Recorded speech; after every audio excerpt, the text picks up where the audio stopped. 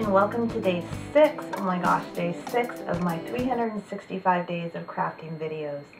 Today I'm going to show you how to make some cute earrings using fabric and fabric stiffener and just a few embellishments. So let's get started. So the first thing you're going to do is choose the fabric that you want to make your earrings out of. I chose this yummy Amy Butler Fabric. There's actually a lot of possibilities on here. The ovals, the squares, the little flowers here. You could even do flower petals out of these. And then what you want to do is you want to cut out the pieces that you want to use for your earrings. I made these cute little earrings using vintage trim, and I just cut off one of the daisies, stiffened them, and then add the beads and the earring findings. And to start this, what you want to do is you want to take your pieces and you want to make sure you line them up. And I'm going to add some fabric glue to the back of one of the pieces. You just want to kind of lightly coat this with fabric glue. I'm going to take a paintbrush so I don't fray the fabric, and just go ahead and lightly coat the back of one of these pieces. And then when you get it completely coated, you're going to attach the other piece.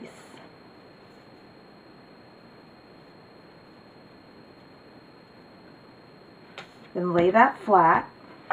I like to put a book on it. So I'll put a book on it for just probably like 5 minutes, and then after that's done, you're going to take it. I'm doing this on freezer paper because I like the shiny side. It keeps it from sticking. If you use regular paper, it'll stick to it and the paper will stick to the fabric stiffener. So what you're going to do next is take your fabric stiffener.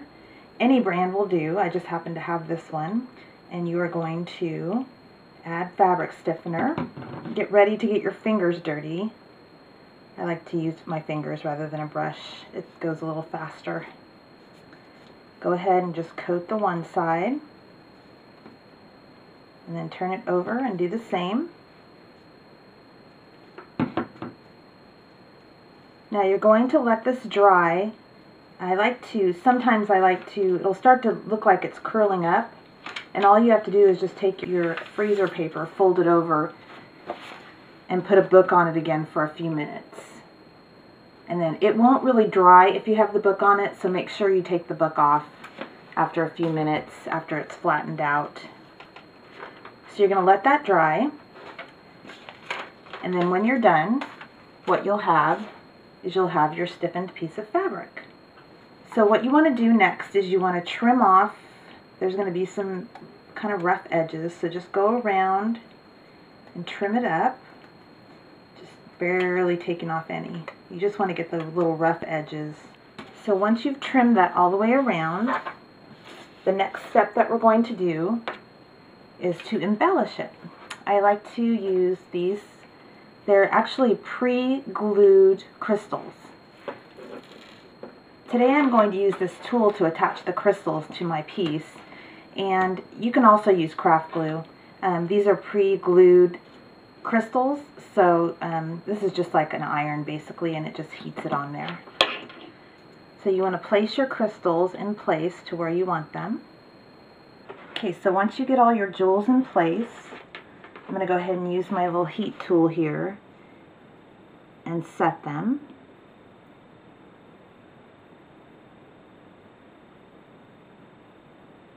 Make sure you follow the directions on your heating tool to see how long you keep the heat on each crystal. Also, remember where you started so that you don't have one that you miss. Be careful with this tool if you have little ones around. It's very hot. Make sure that when you attach your top crystal that you leave enough room for a little hole so that we can put our bead on. So when you're done, it looks like this. Okay, so the next thing you want to do, pick it up, shake it, make sure that you've attached all your jewels. And then I am going to make a hole in the top using my favorite craft tool ever.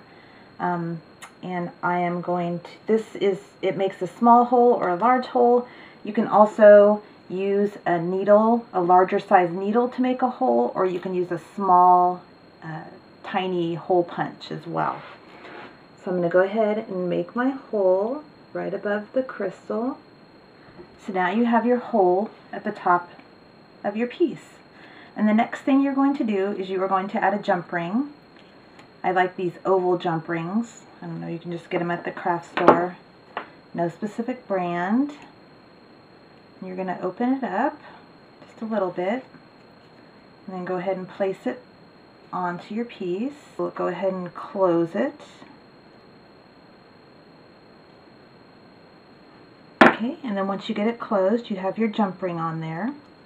And the next thing you're going to do is you're going to add one of these eye pins. And these come with a pre-existing loop. So you just open that up.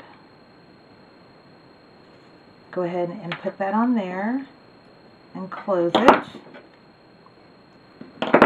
Okay, so now you have this piece, your jump ring, and your eye pin, and then you're going to add your bead. And then what you want to do is you want to take your snippers, and I like to snip off to about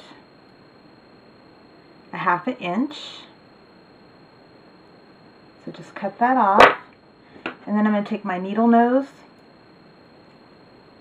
and you want to fold it over like that, and then take your needle nose and make a circle until you have a perfect loop. So the next thing to do is to add your earring finding. And you can just go ahead and string that on, close it, and there you have your earring. Thank you so much for joining me for day 6 of my 365 days of crafting videos. I am enjoying this project so much, and I hope that you're getting a lot out of it as well. Please keep the comments coming. I love hearing your comments and suggestions. And until tomorrow, happy crafting.